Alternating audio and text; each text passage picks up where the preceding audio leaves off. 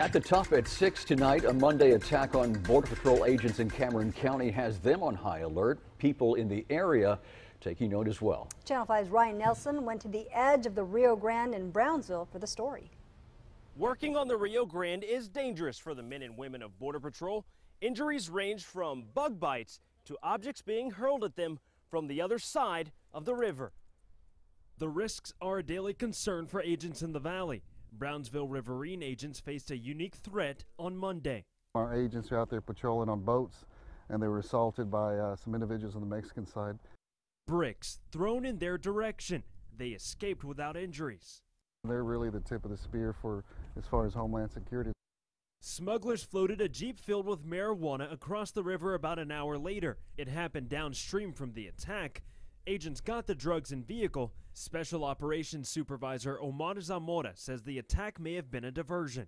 They use all kinds of distraction devices, oftentimes or techniques as well. Bricks are just one of the threats agents face.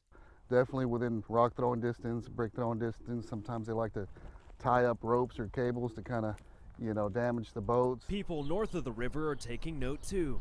It's very concerning because, it's not too far from here.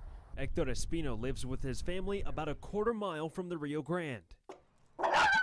Their house stands in the shadow of the existing border fence. Espino says the sounds of revving Border Patrol vehicles are a reminder of what goes on.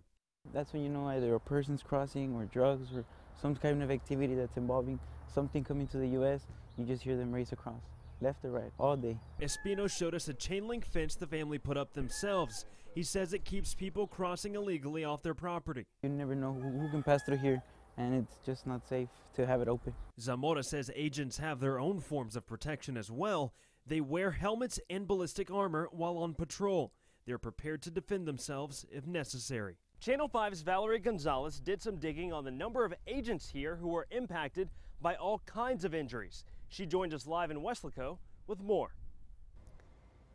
Injuries among Border Patrol agents are rising. The number of times that Border Patrol agents became injured is growing nationally and here in the RGV sector. Here's a look at what that looks like. This is from the Bureau of Labor Statistics Office. According to their data, their numbers climbed from fiscal year 2015 to 2017. It went from 3,391 cases to 3,550, and last year, 3,615. In the Rio Grande Valley sector, there's a similar upward trend.